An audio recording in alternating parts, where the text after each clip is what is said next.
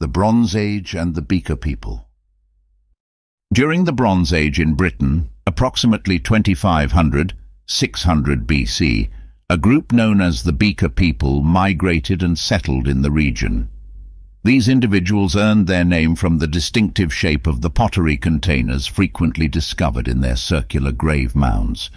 Despite their initial small numbers, the stout newcomers quickly gained dominance over the indigenous Neolithic population, forming a novel kind of aristocracy. Functioning as both farmers and archers, the Beaker folk utilized stone wrist guards to shield their arms from bowstring recoil. They held the distinction of being the earliest metalworkers in Britain, starting with copper and gold, and later progressing to bronze, which characterizes this era. In terms of lifestyle, the period saw a transition to round houses, mirrored by the emergence of stone circles and circular grave mounds. It's inferred that these dwellings had low stone walls as foundations, upon which wooden poles and rafters were supported. The roof was likely made from materials like thatch, turf, or hides. The Beaker people crafted their own pottery and eventually introduced weaving to Britain, along with a honey-based mead, marking the first known alcoholic beverage in the region.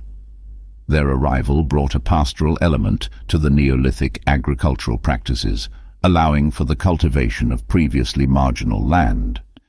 This way of life continued successfully for many centuries, until climatic shifts led to its decline. Unlike the communal orientation of the Neolithic era, the Beaker people established a patriarchal society with individual warrior chiefs or kings gaining prominence. Toward the end of the Bronze Age, a significant climate change occurred, potentially triggered by a major volcanic eruption in Iceland.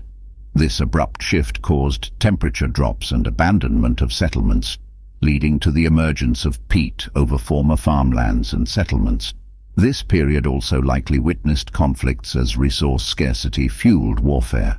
Religiously, the Beaker people utilized round barrows often grouped in family cemeteries, sometimes near earlier Neolithic sites deemed sacred. These graves contained valuable items, indicating a belief in an afterlife.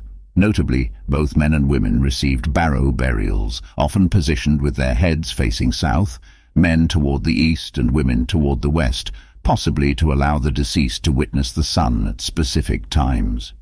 Additionally, stone circles were a focal point of the Bronze Age, potentially adopted from the Neolithic era, with Stonehenge being one of the most famous examples that the Beaker people and their successors attempted to enhance.